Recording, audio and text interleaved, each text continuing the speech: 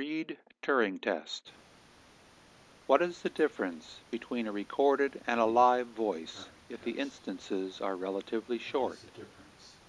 Or are there any? If you have your eyes closed, and I read this script exactly as written, one time into a microphone at some other time and place, and then, with my voice recorded as a YouTube, played back through the black box on the counter at Amy's, or another into a Bluetooth microphone from the hallway in the back of the shop, with the output coming through the black box on the counter at Amy's.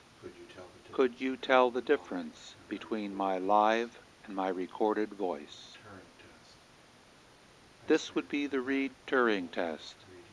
I stand in the back and alternate reading this script live into a mic, or I press play on a YouTube recording of the same, not letting you know which is which.